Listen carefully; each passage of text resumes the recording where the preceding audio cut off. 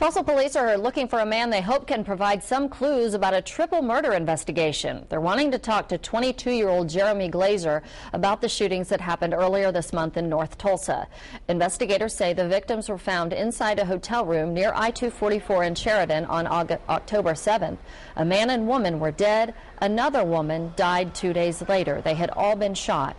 Police have few leads about the killings and hope that Glazer can help. If you have information on his whereabouts, call Crime Stoppers at 596-COPS.